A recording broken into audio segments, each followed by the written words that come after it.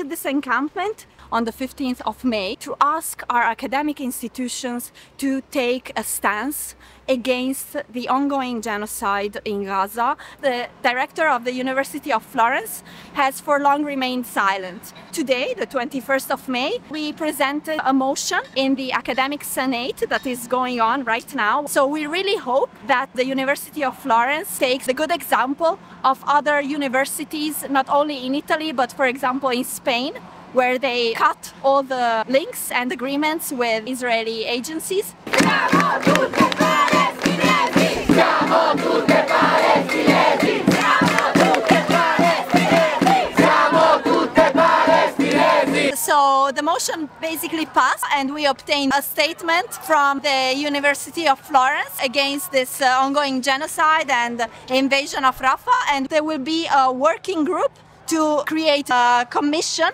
that would evaluate all the agreements with Israeli universities and other warfare agencies. They didn't do it because they wanted to, but because our mobilization pushed them to do it. So thank you very much. It's been amazing.